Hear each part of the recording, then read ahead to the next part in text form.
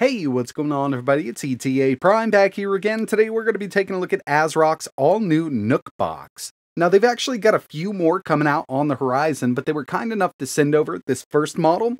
This is known as the ASRock NUC BOX-155H, and as the name designates, you can kind of guess what CPU we have here.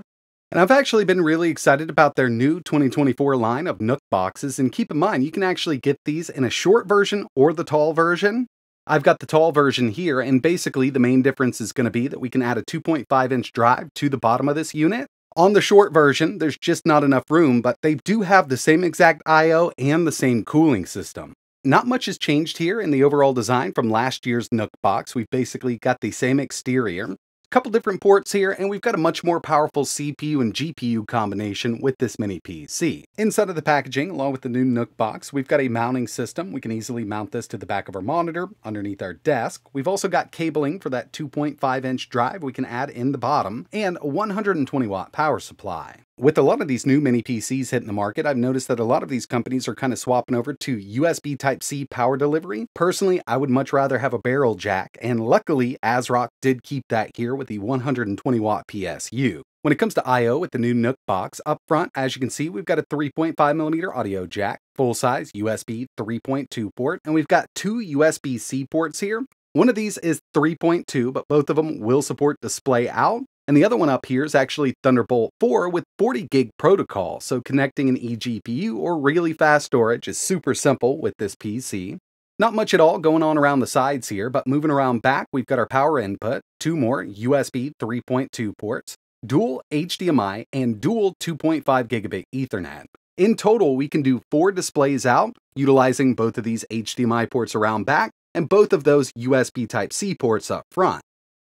Most of these units from ASRock do come bare bones, but there are third-party companies out there kind of fully configuring them out of the box for you. With this, I'm going to be adding a 1TB M.2 NVMe SSD and 32 gigabytes of dual-channel DDR5 at 5600 megatransfers per second. Really simple to get to the internals. We've got 4 screws on the bottom, and as you can see, this is going to act as a heatsink for the SSDs and that RAM. Really nice design. We've also got enough room in here for a 2.5-inch drive. I would suggest an SSD, but you could do a mechanical if you want to.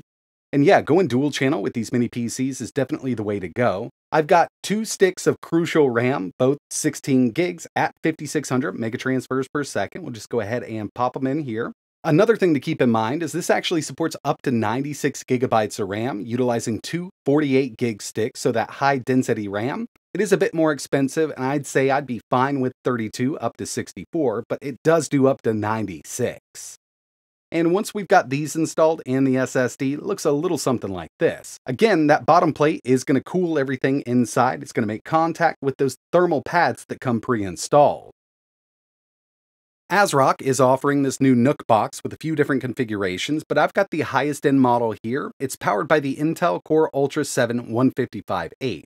16 cores, 22 threads, and with this we get 6 performance cores up to 4.8 GHz, 8 efficiency cores up to 3.8 GHz, and 2 low power efficiency cores up to 2.5.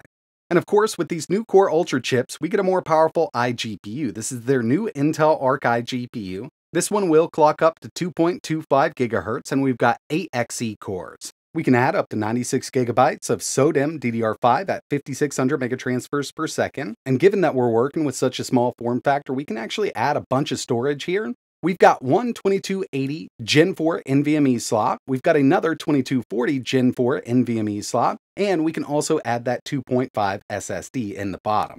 Also has Wi-Fi 6E, Bluetooth 5.3, and I'm going to be running Windows 11 Pro on this machine.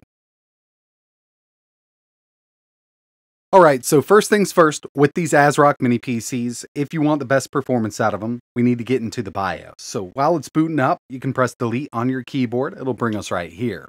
With this, it's no different because we need to go to advanced, CPU configuration, and our CPU operating mode, we need to set this from normal to performance mode. Now this will run it up to around 54 watts. In normal mode, around 35. We can definitely extract more performance here, obviously, in performance mode. There are some other settings in here, like disabling some of the E cores, P cores, and even those low power cores. But we don't have any kind of TDP adjustment except for that right there, which is just going to be our normal or performance mode. Would highly suggest going to performance. Fan speed will increase, so the noise will increase just by a bit. But once you've got it enabled, we need to go ahead and save changes and exit. Now we can get a good look at what's going on here, and there's a few things I wanted to show you. As you can see, we've got that Core Ultra 7 155H, 16 cores, 22 threads, 32 gigs of DDR5 at 5600, and of course those Intel ARC graphics. With the ARC graphics, definitely recommend updating the GPU driver. I'm on the latest at the time of making this video. And since we're working with an integrated GPU from our performance section here in the Intel ARC control panel, we really don't have any power management that we can use. I really do hope this changes in the future. I'd like to have a little control over the iGPU, like kind of dedicating some more wattage to the GPU as opposed to the CPU. We've got a lot of cores that we need to power here. And before we jump into some benchmarks in gaming, I wanted to show you. As you can see, with core temp, we've got our power right here. This is going to be our CPU package power. If I stress out all 16 of those cores with CPU-Z, you can see this jumps up to around 62 watts, but it will come back down to around 54. Not too bad. I mean, it actually works out really well like this, and we've got a lot more power than most of these other PCs with that 155H, so we can really see how this thing performs. And when it comes down to it, using this as an everyday PC is going to work out just fine. You want to do some email checking, web browsing, 4K video playback. This chip has more than enough power to handle it. But I wanted to see the gaming performance, at least in this video. And the first thing I did was run some benchmarks. First one is 3D Mark Firestrike coming in with an 8081. And with these synthetic benchmarks on these new Core Ultra chips, we're actually seeing some really high scores when you compare them to AMD.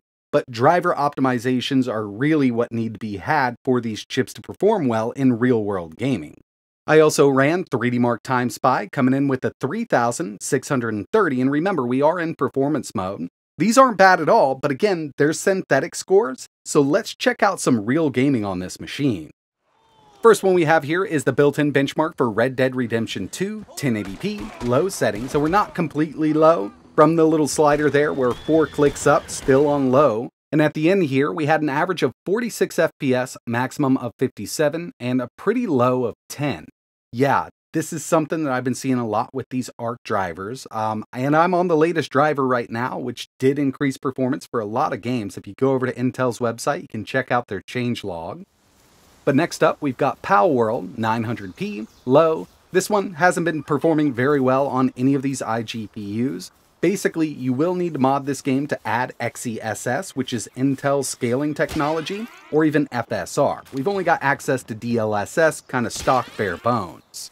If I was to install that FSR mode, we could get a lot more out of it, but even at 900p low, I was thinking we'd be on up in the mid-50s. Spider-Man Remastered 1080p low with XeSS set to performance. This is one of those games that's a bit all over the place for these iGPUs, be it Intel or AMD, but it's been doing a lot better with recent driver updates to AMD. We're seeing about the same kind of performance here, but a lot steadier. So I'd say right now, 1080p, low with FSR set to performance, we can average around 67. On this, you can see it does go up, but we've got a lot of those dips under 60. Here's Forza Horizon 5, and this is just one of those games I always like to test on these iGPUs because we always see some really decent performance out of most everything out there. 1080p medium with no scaling. We got an average of 73 FPS by the end of my run here.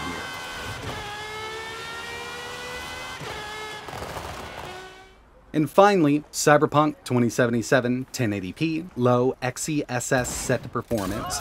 We've had a lot of issues with ARC in this game, and I think that's what's really holding these ARC iGPUs back, just driver optimizations. Now, there's no doubt that Intel has been doing a great job kind of updating everything, but it's kind of hard for them to go across the board with every single game we want to play here. But I thought by now we'd be seeing much better performance here, because on the AMD 780M iGPU at these same settings, except FSR set to performance instead of XeSS, we can see an average of around 74 FPS, so basically double the performance there.